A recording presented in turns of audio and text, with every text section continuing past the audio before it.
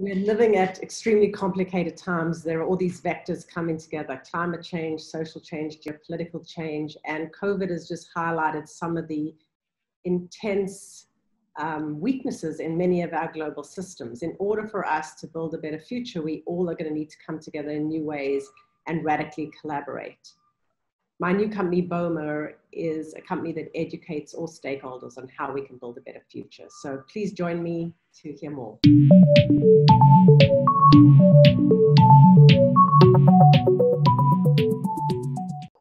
Lara Stein is my guest on this episode of Inside Ideas, brought to you by 1.5 Media and Innovators magazine.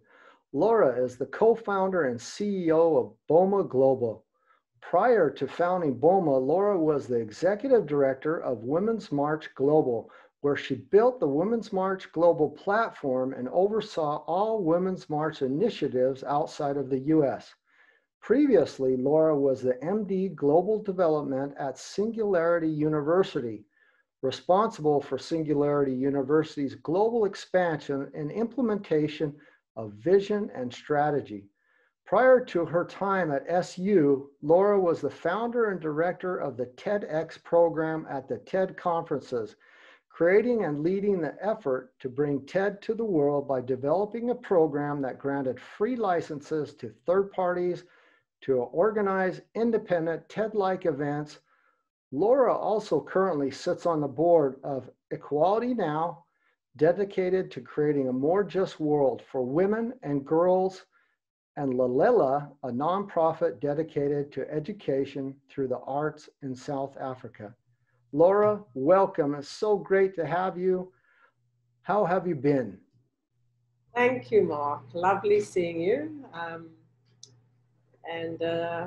It's, we're living in the middle of a complicated time, and so I've been okay. Definitely, like everybody, having a lot of personal and professional challenges, which hopefully will both make me the stronger for it, but also help us redesign a more resilient global world. We last saw each other this year at the World Economic Forum. I think was the last. No, it was actually, was it after that in BOMA, France?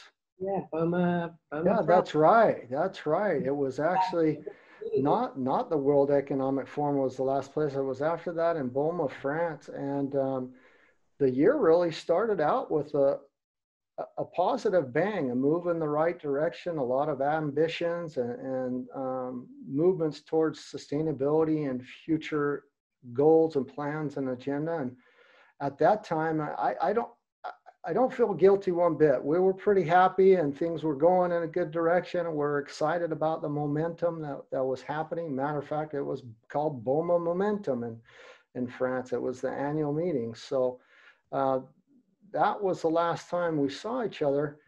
You've been involved in a lot of movements, a lot of global organizations, not only future, but also kind of active marches and campaigns. I don't know if I'm even saying the right word, and I'm sure I've left out some things in your biography, but have any of those things helped you weather this time that we've just gone through or still going through, this pandemic time? So I was born in South Africa during apartheid, and as a narrative and as a way of life, it definitely taught me how systems can be optimized to bring great suffering, or be optimized for efficiency and a good quality of life. During apartheid, obviously there were a lot of people suffering based on a system that was, and a narrative that was set up. And so I think going back to sort of my childhood and everything I've worked on since then, and I've worked for some large for-profit companies and run big divisions in large for-profit companies, and then I founded TEDx, and I've done a lot of work in movement building as well as systemic change. I think it's sort of all really taught me that nothing is a given. no system is a given, but that humans create their systems and are ultimately in control of what we do and what we build and where humanity goes. And so right now, the way I look at it is there's no prescribed narrative of where this all lands up. We still, as human beings, are very much in control of designing that narrative. And the world's in a pretty complicated place right now. And so for me, COVID has been a time, both personally and professionally, to step back and think about the lives we're leading and the lives we could lead if we design things better. You know, and I'm not a consumer, but it definitely is one of the essence of where I keep going back to as humanity. And as more people move into the middle class, we tend to consume more and more. And what we're consuming is often products and services that are bad for the planet and often bad for us. And we most certainly don't need to live with as much that as we are consuming right now. And COVID, that was one of my learnings. I was exiled to Florida, where we got stuck there for 3.5 months, and I'm just back in New York. But I took a bag for 3 days, and I lived with my computer and my bag of stuff that I packed for 3 days. And it just showed me how little we really do need to live on if we really step back and get away from this cult of consumerism that we have all been sucked into. Was that the biggest aha learning, so to say, during this period in time? Or I'm not sure if I read out of that there's a positive way forward. Have you done as the World Economic Forum has come out and recently, I think 2 weeks ago, said it's the Great Reset. Definitely no back to business as usual. It's not the new normal. It's got to be a complete Great Reset. Can you kind of give me some more insights on maybe learnings that you've had, or what your way forward is? Is the direction you were taking with BOMA originally and the things you were working on, is that still the right direction for us? Is that still the way?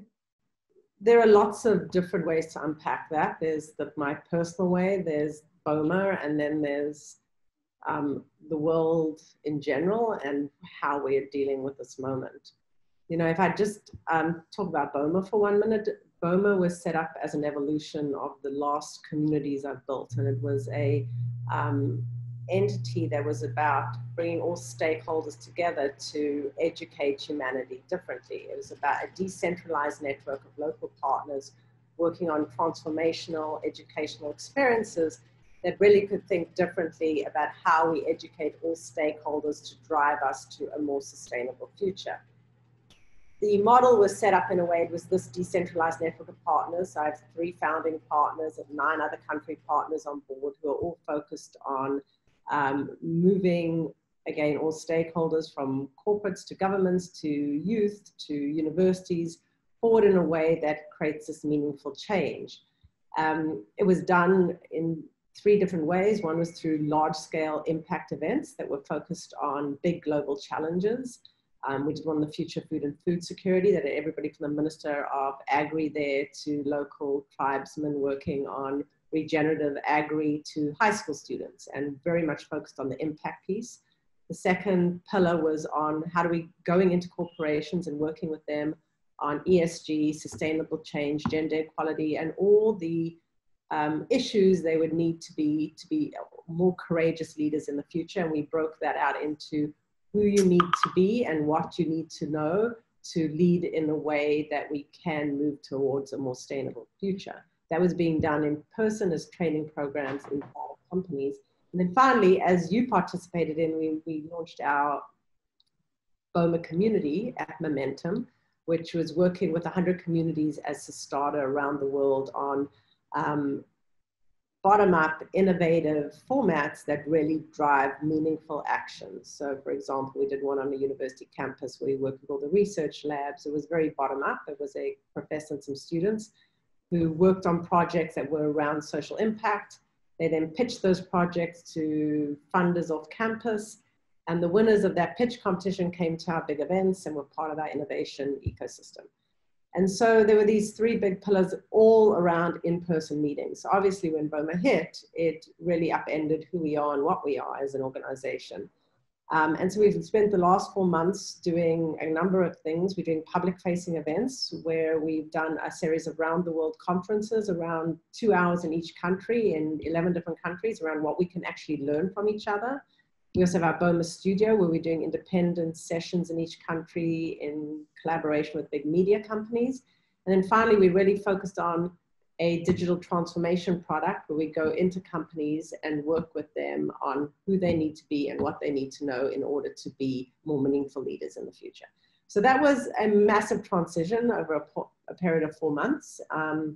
But we feel very confident. We actually feel, because we're now all digital, we can scale more efficiently, but also when things hopefully go back to normal, we can create a hybrid, which is in person and online in a way that's meaningful that we possibly wouldn't have been able to do before. So in some ways, it's been a very difficult period for BOMA, but it's also made us focus in very different ways, right? And which is a positive thing. So that's on the professional front. You know, on the global front, when you recall the statement that I think you said Davos put out. Yeah. I am not that optimistic, and I wish I was, but I really feel as I look around, look, there is going to be a lot of negative repercussions from COVID economically, as we're seeing. But I'm not so sure that the big corporations that survive this downturn are actually going to come out the other side doing things that radically differently. And I want to believe they will all step back. And there are a lot of coalitions and imperatives going on right now where people are coming together to try to figure out what that might mean. But I feel that the people at the table are people we've all been speaking to for the last 10 years, and it's the same people at the table. I'm not seeing a lot of new CEOs or voices at the table inside of those think tanks and conversations that are really stepping back and saying we're radically going to use this moment to transform. That's not good news. I want to also kind of dive deeper into what you just said a little bit. Have you had any positive stories come from those who participated at a BOMA or those in any of those programs that you mentioned within BOMA that have come back and said, wow, because of that or with that experience, it's really set us on the right path, the right way of thinking? And I know that because you're an event platform so there's a huge disruption that you've had and experienced in that. And I also believe that with some of the partners you had before, they also had to figure out how are we going to go forward with some new programs, some new tools to continue doing what we're doing, or are we going to change the model a little bit, like you said you've done, to continue to get that message and that movement going throughout the world? Has there been anything like that you can report on or tell us about? Or is that partly why you're not so optimistic or so positive? I'm not optimistic because, as I say, I'm in these big groups of thought leaders that are trying to push the world forward in a different way. And at the end of the day, a lot of it is still advocacy. It's not actual, how do we create these new systems, and how do we disrupt our own companies to make them more sustainable, more resilient in the ways we should be, like, gender equality, transparency, and, a more sustainable model in general. So, as far as our programs go, they're happening every day, and they're broken down into two different types of programming. One is what I need to know. So how do I have the tools to be more courageous in what I do and how I show up in the world? And we have a lot of individuals who have been through our various different now digital programs that come out of it saying, you know, it was amazing. I need more of this. And it gives me a new way of dealing with confrontation and disruption, but also a way to think about the world and frame the world to understand why I need to be more courageous in how I'm leading or what I'm doing within my own life. And then there's the what you need to know. And as you know, pre-COVID, we did a lot of work on these large scale events, but also programs inside of companies around what is the digital transformation, what does it look like, how do you prevent your company from being disrupted, why does gender equality matter, like why does it make you a stronger, more resilient company to have a workforce that is, you know, balanced equally and has diversity. And so we did a lot of work with companies where there was a lot of positive feedback inside of those ecosystems around understanding why this shift is really important to mankind and to their organization. And I guess I'll go further to say a lot of work around them understanding that it's not, you know, either for profit or for purpose. You can have profit, people, and purpose and be equally, if not more successful. It doesn't have to be an either or. And so I think if there's anything that is like essential to how we are positioning this future narrative, it is to really get companies to understand that it doesn't have to be, you know, I've got to be a more resilient, more gender equal, more transparent, you know, with my supply chains company, but that's going to be a negative. It actually longer term will land up making your company more profitable. So yeah, I think that's the hard work that we need to do. This is also tied to the World Economic Forum and Davos and that. BlackRock was one of the big representatives there and been a little bit more, it's very controversial, but also been a little bit more outspoken in the last little while to their investments in their companies that if they do not change and make some shifts towards strong ESG investment portfolios and divest from fossil fuels, that now is coming out that there's going to be some stronger punishments. Also, we're seeing that the S&P 500, the S&P Global, the Nikkei, the NASDAQ, the New York Stock Exchange, all those divestments that people made in advance to ESG investments have really outperformed or done better than their conventional counterparts by a substantial margin during this time. So we're seeing some benefits by changing your model, or if you had changed your model beforehand.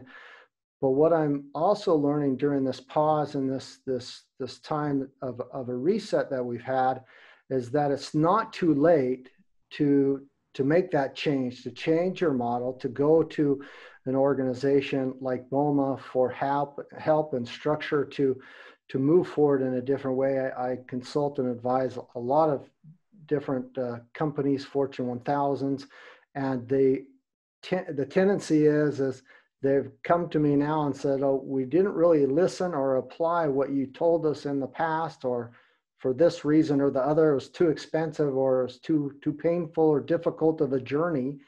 Now, not only do we have to, but we need something else. We need a plan for the future. BOMA is very futuristic. Things that you've done in the past, not only singularity and that, all been very future oriented. And that leads nicely into my next question about being a global citizen, whether you feel like you're one, what you feel about that terminology or that vision of what it might be to be a global citizen, but even more so, what if in the next 2 to 4 years, we had a world without borders, limitations, nations, divisions, things holding us back from each other? How would you feel about that? And what are your thoughts or ideas of that? Look, I'm definitely a global citizen. The reality is borders are man-made. And the issue isn't even the borders. I mean, borders are disputed all the time. The challenge is that we have lost the ability to listen with respect and talk with respect when it comes to other people's point of view. So we right now, and social media is partially to blame.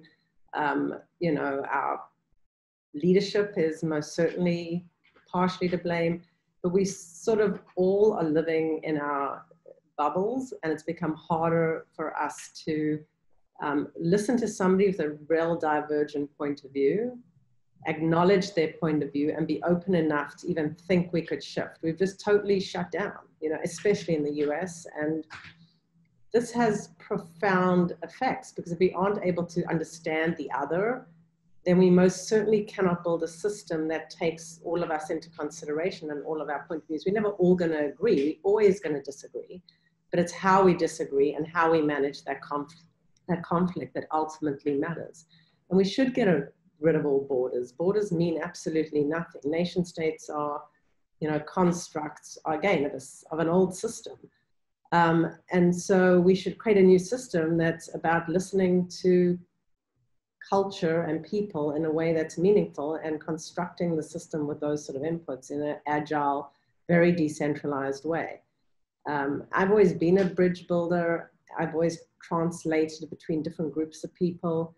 And I've always believed in giving other people the benefit of the doubt and listening really actively to people who may look at life completely differently to me, and try and really understand where they're coming from and respect that. And I think we've completely lost the ability to do that right now. And our leadership is, in fact, especially in the US, enforcing a further divide. You've kind of gone through this period. You mentioned it, that you almost were captive in Florida for a while, 3 days worth of clothes, and many of the other craziness things that you probably experienced there. But as a global citizen, as someone that I've seen in Davos and seen in France, and I know you travel the world, and that you've South Africa, and there's many, many other places you've been, because you're trapped in the lens of the United States and the Trumpocalypse and all the crazy things going on there, do you think that's added a little bit of this distaste or non-optimism to your view, because you're seeing it more than ever? Do you think that's an influence? Because I've seen you in other places and the people you run with, or do you think it's a global thing, or do you think it might be just a little bit more intense where you're at?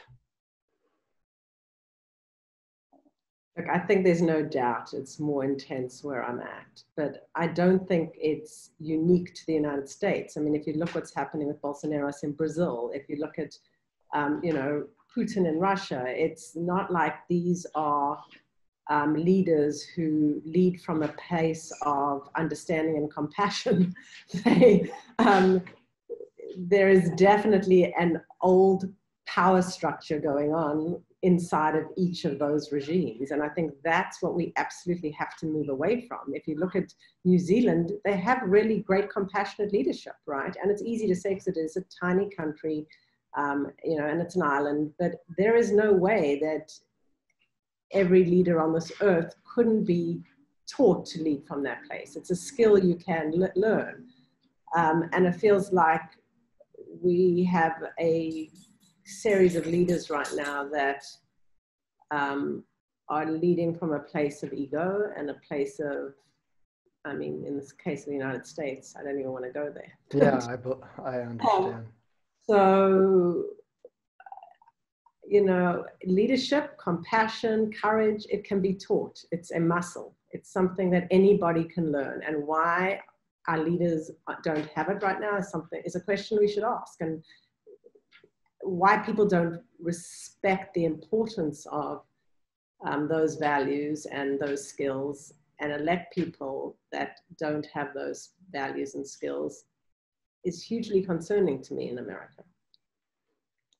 There's two areas I want to go into. One is, I don't know if in your description of BOMA, you defined enough the storytelling, the cultural, the narrative around what actual BOMA means and the vision of how that brings us together as global cities, cultures, communities, kind of in a global way. So it's this global, but it's also very local, indigenous, and culture. Can you explain that just a The tad? origin of the word BOMA goes back to the Great Lakes, to Africa, where I'm originally from. And a BOMA was an enclosure, often where the tribe would come together and have their hard conversations and, you know, make decisions.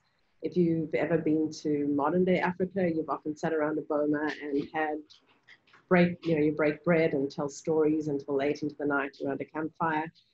And we're playing on this idea that the world's power structures, the old power structures that are free top-down command and control, and the rate of change and the complexity and the globalness, we need different power structures. We need circular, emergent, agile power structures. And so with BOMA, we're really working on how do we take all stakeholders and design systems that allow for this emergent coming together of decision making in new sort of agile ways. And, you know, as I said, the pre-COVID vision was very much a big vision across stakeholders, and we had a lot of great momentum. And as you saw in Paris, we're moving forward at a rapid speed. You know, COVID has definitely made us reconsider certain things in the short term, and hopefully we can circle back to some of those ideas in the long term.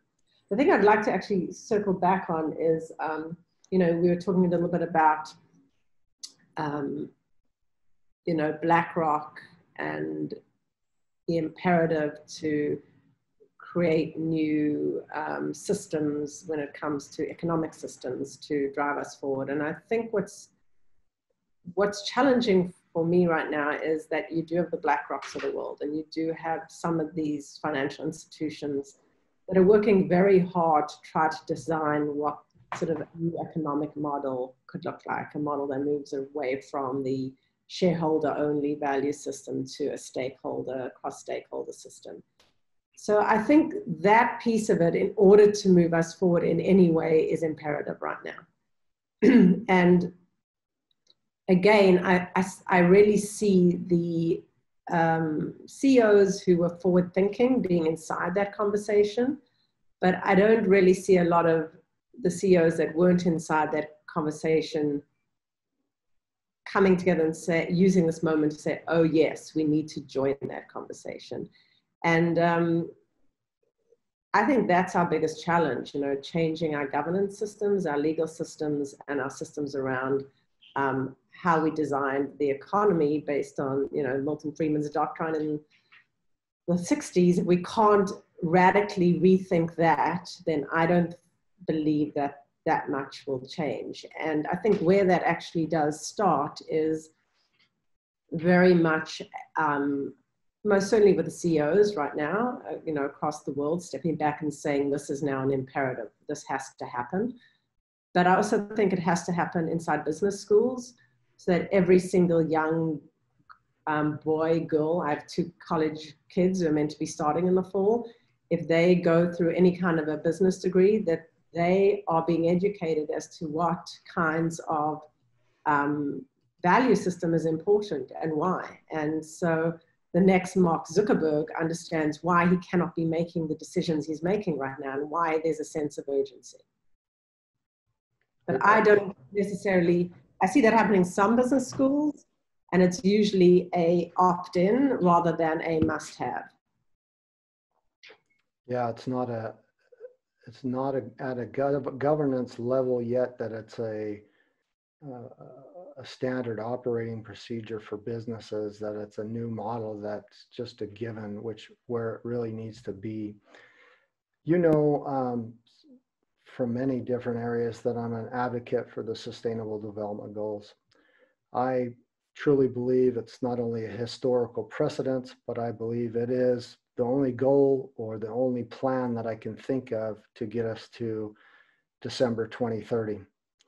I must say it was presented to us wrong, and I also have to say with disappointment, we're now 5 years into it, and I think there's still not enough people on board, although I feel that we especially at the beginning of this year, and some of the things I'm seeing have really stepped up to where we need to be, but we do need to be on this exponential roadmap. Do you also believe that the Sustainable Development Goals, targets, the indicators are a global plan for us all? Personally, I do believe in the Sustainable Development Goals. I think it's an important framework that has created some organizing principle. Right now, it's probably the only framework that I can see that is even creating some way to bring us all together around the big global challenges. The challenge I sometimes have with the goals is that they tend to create silos, and as we know, all complicated issues are deeply interconnected. And so everything from funding to execution becomes, well, do you fit in this bucket? And so if you try to do something that's more interconnected, it's hard to get funding, and it's hard to partner because it's more complicated, and because if you don't fit into the bucket, it's not necessarily being allocated. So, I've been talking to a couple of big organizations that are very much focused on change, but also have large communities behind them, about using this moment during COVID and the fact that we all sort of semi-stuck in this digital space, to leverage the digital space to try to create a new collaborative momentum around maybe even a couple of the SDGs. If you think about the digital space right now, it is a great democratizer. It is a great equalizer.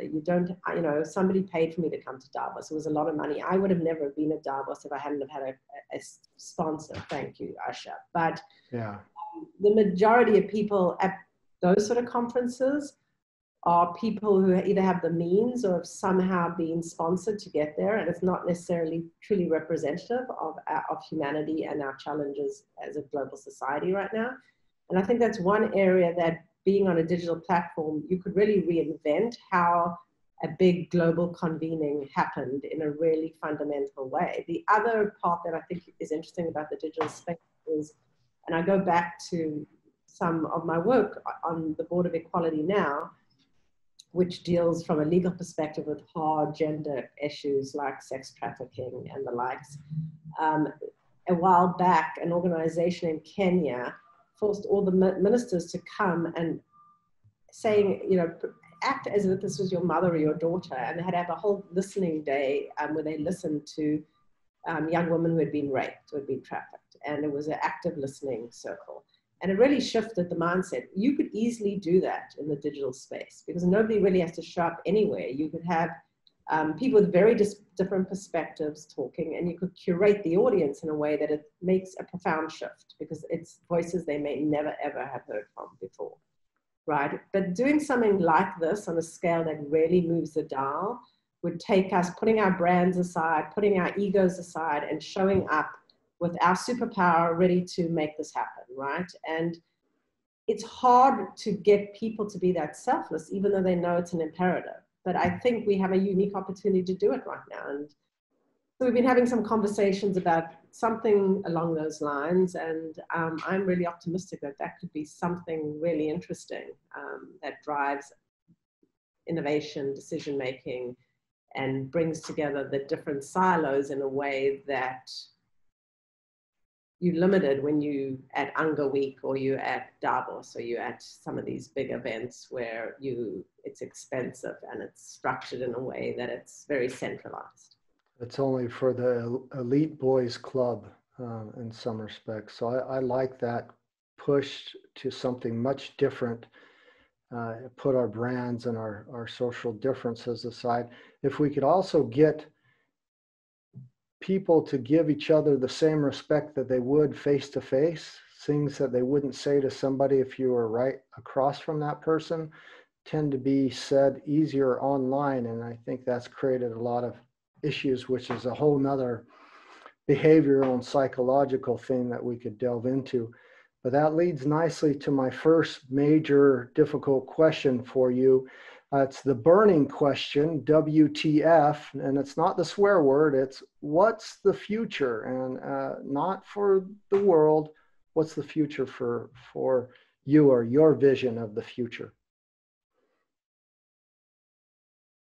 So my very possibly idealistic vision of the future is the design of a new economic system that involves some kind of a stakeholder economy, a borderless society where we create systems where we can hear people from very different backgrounds who can actually respect one another, and a decision-making process that enables global inputs leading up to some, important, local inputs that lead up to some really important global solutions. Because all our big challenges, whether we like it right now or not right now, are deeply interconnected. And COVID's most certainly been a stark realization of that.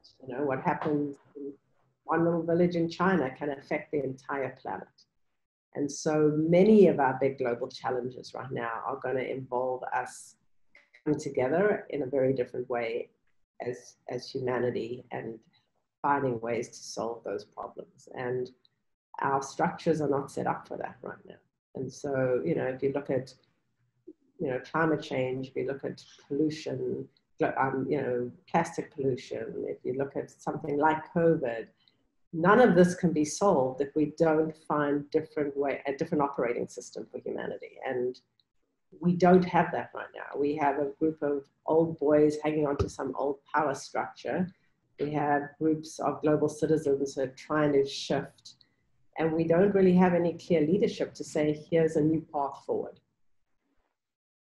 I, in many of my podcasts, usually talk about the Trumpocalypses, the Bolsonaros, the Shays, the Putins, the Duartes, the Erdogans, the Brexits, and I could go on of how our global governance, our national governance is failing a lot of us. And even if the decisions in Brazil of Bolsonaro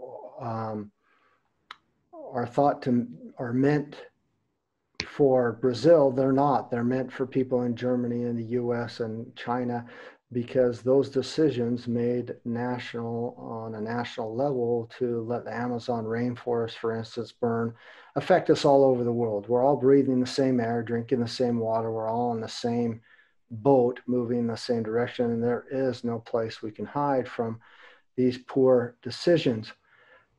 One misnomer or one big mistake that people make about the global goals, the sustainable development goals in this plan, this roadmap to December 2030, is that you can choose them in silos or cherry pick one or two and say, oh, I'm just going to work on no poverty, red, it's my favorite color, that's the one I'm going to work on. It's virtually impossible to do that because they're all tied together in a system. If you were to pick that one, you would automatically touch on zero hunger and quality education and clean water and sanitation, life on land, life below water. And you would realize, wow, I've got 11 and they're all connected in the system, but it's also working to stop no poverty. In that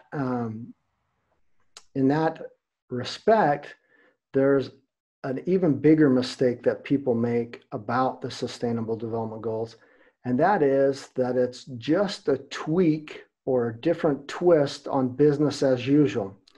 You just mentioned that we need a new global operating system, a new governance system, something that you can still have your culture and your nation, but a global standard, an operating system that is setting the bar at a new level for all of us globally. And that's what the United Nations Sustainable Development Goals, the targets, the indicators, what's required on that does. It's a global new operating system. It's a brand new global economy, and it's a brand new way of creating a solid base and infrastructure to springboard off onto.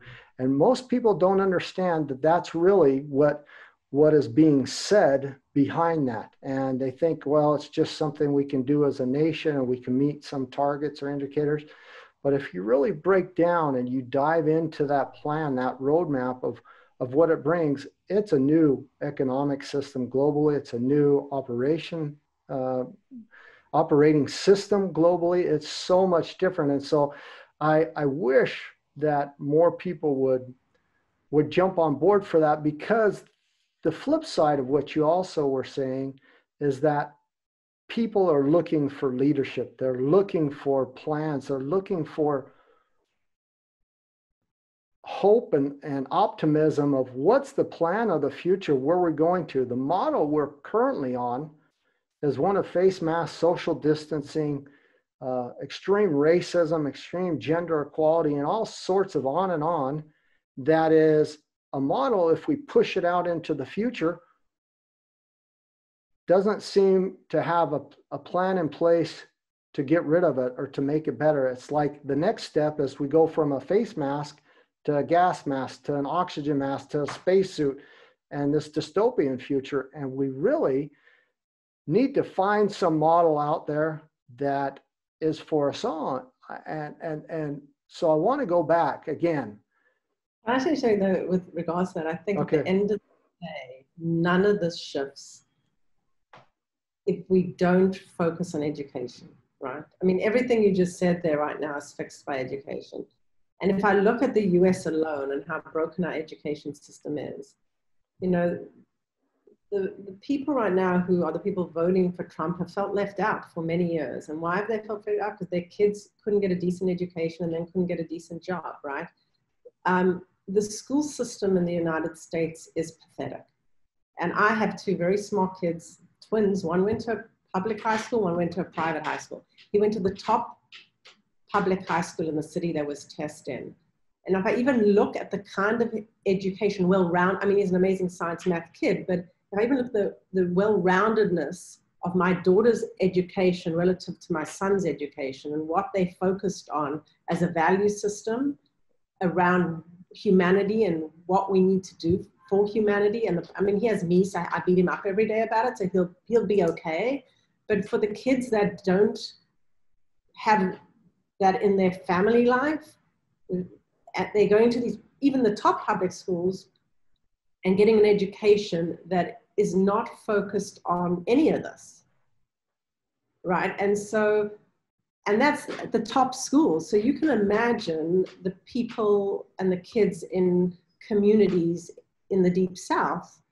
This isn't even factoring vaguely into their education. And so how do we design the next generation to understand these structures and these operating systems and these potential future imperatives if they're not getting that instilled in any way at a young age?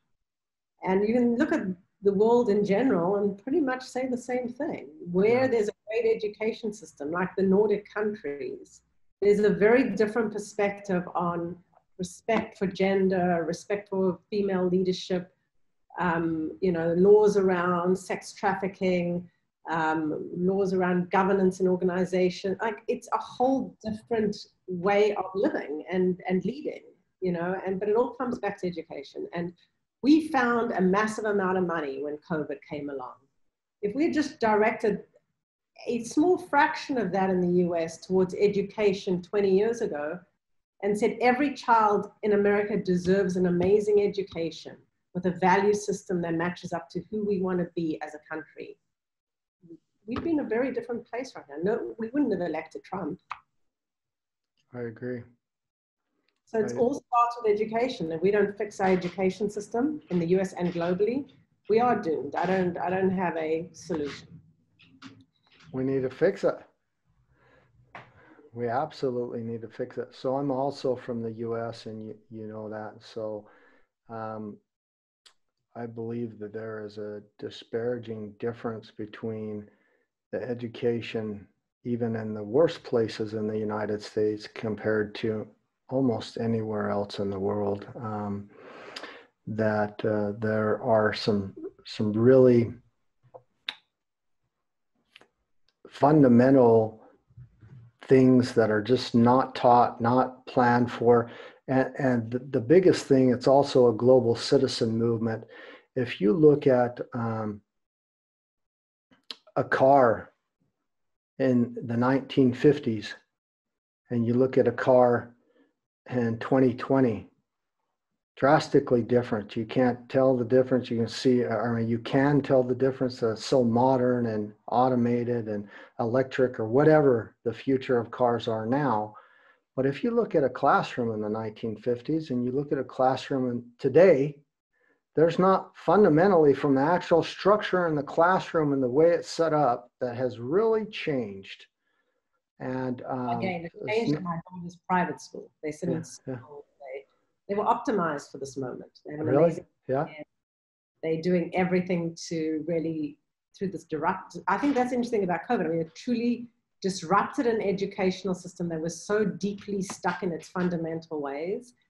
And they switched in a matter of 3 weeks. But the challenge is the public system is not optimized to catch the kids. So they're being left even further behind, right? And because it doesn't have the funding and a lot of reasons. But well, I believe there's individual schools that made that update. And I think your son's school, but I think in general, we're still stuck on not too far off of the same model that we were in the 50s, even in the 20s and the 30s. That model hasn't really changed drastically, and they haven't got up to speed with our exponentially growing world and the times. But the reason I'm kind of going back to what the comment you made about the monies, right?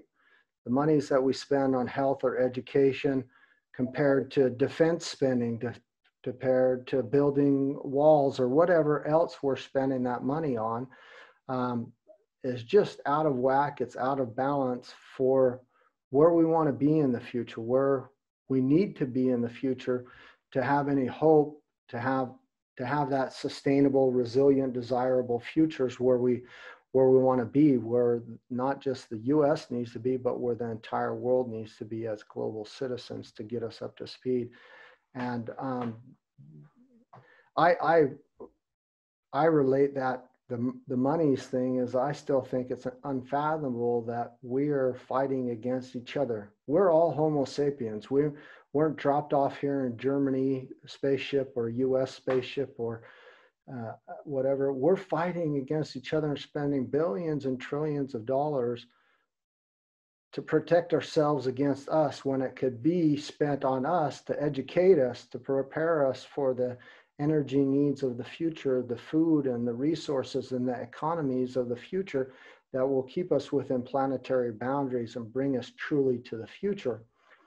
Which leads to my second most difficult, probably the last real difficult question, and you've probably answered it in a few different ways already, but I want to see if you can maybe give us something succinct. What does a world that works for everyone look like for you? So you mentioned education, but do you have a plan? Do you know what that looks like that will work for us all? Yeah, I mean, a world that allows your basic needs to be taken care of. It's just simple, you know, allow me to put enough food on the table for my kids. Allow me to educate my kids that I feel like they have a future. You know, allow me to have a job so I feel like I have something meaningful to do with my life and I'm contributing in some meaningful way. And allow me to, you know, be curious and be respectful of other human creatures on this planet, even if I completely disagree with them. And most importantly, allow me to understand that humans alone don't own this planet. And there are all these other living beings on this frickin' planet that we have ignored. And that's the part, like, you know, because, you know, we think we dominate over other species because, you know, the Bible has told us we do. It doesn't mean we should go around destroying all those other species. We should have equal respect for those species. And we should make space for them that they can prosper, because what people seem to forget is that the survival of us as humans is deeply tied in to us allowing them to thrive. And so we need an ecosystem that allows all living things to thrive and is respectful of all living things. And right now, we couldn't be on a more opposite path. I don't think I could have said it better. I mean, I talk about this homo symbiosis, this symbiotic earth that we try to live in that realm with all other species in our earth and environment. That's really an important message, and I knew you would have a good answer for us, and I thank you, because that's one that not everybody has really thought about. If you were advising one of your clients or someone for BOMA, and you would give them a tip or suggestion to become a better human being, a bit more impactful innovator, or to strengthen their social business or their business so that it was more in line with where we need to be, what would that tip or suggestion be that you would give them?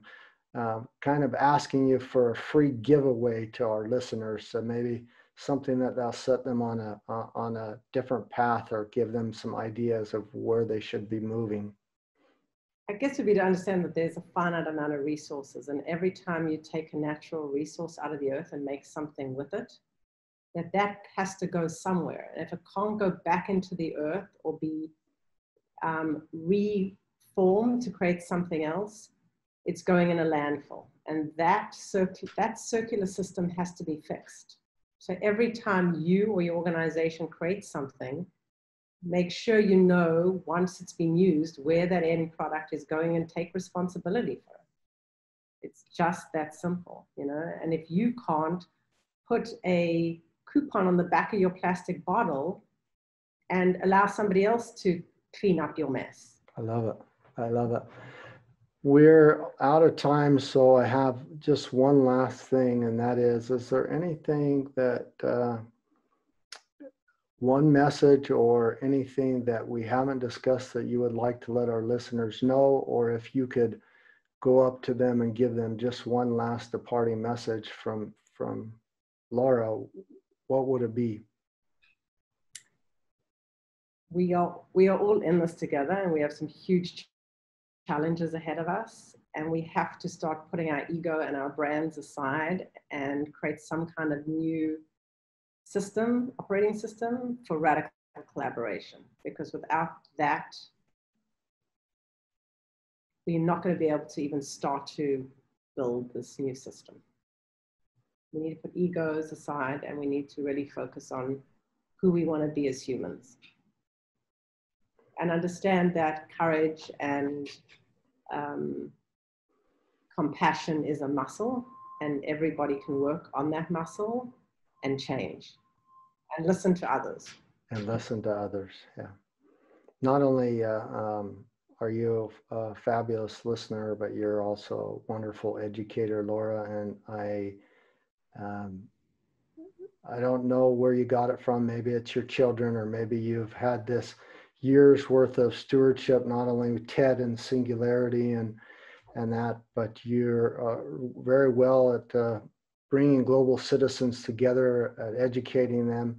And the most thing that we really didn't touch on in our talk that I want to make sure our listeners know before we go away, you kind of tickled on it earlier, but my strong belief is that the top 3 ways to draw down and fix some of the problems we have is by globally reforming food, and second and third is to empower women and empower girls. And I know through your marches and through your other interactions, you empower women and girls immensely, and you will continue to do that. And I applaud you for that, and thank you so much, because we need 100,000, 1 million more just like you, because everybody has a voice, and everybody can grab onto the steering wheel of Mothership Earth and help us to get to that future where we want to be. And you're really the biggest influence that I've met in a long time. So I thank you.